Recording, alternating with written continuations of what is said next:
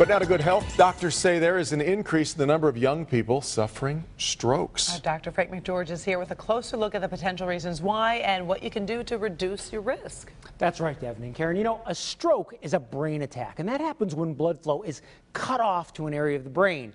Now, while your risk of suffering a stroke increases with age, up to 10% of strokes occur in people under age 45, including some that seem perfectly healthy.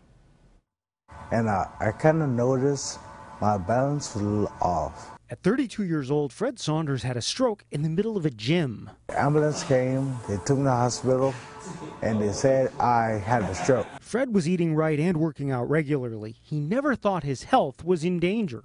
I thought I just needed to take a nap because I was tired. Younger people are far more likely to ignore potential warning signs. It is a strange phenomenon to have such young patients, stricken with stroke, but you got to understand the nature of stroke. Stroke is not prejudice. It'll hit anybody at any point. Stress can cause vessels to constrict, and then if you have the tiniest blood clot, it can stop that, it can impede that flow. Stress may have been a factor for Fred. When I had my stroke, I was working 3 jobs, trying to train for a competition.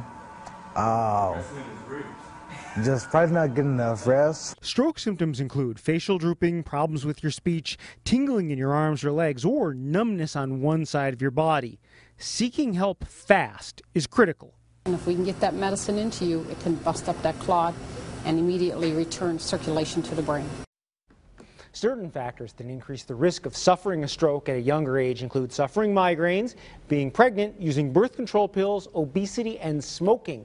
And some experts believe chronic stress may also play a role. You were talking to a guy who looked very, very fit. Mm-hmm. Right. Well, that's exactly it. You can't necessarily tell. And from my from my standpoint in the ER, it's sometimes very difficult when people come in with stroke-like symptoms, and you look at them, and it's almost in disbelief. Yeah. But it's happening. Doesn't calculate, yeah. Good reminder. All right, Doc.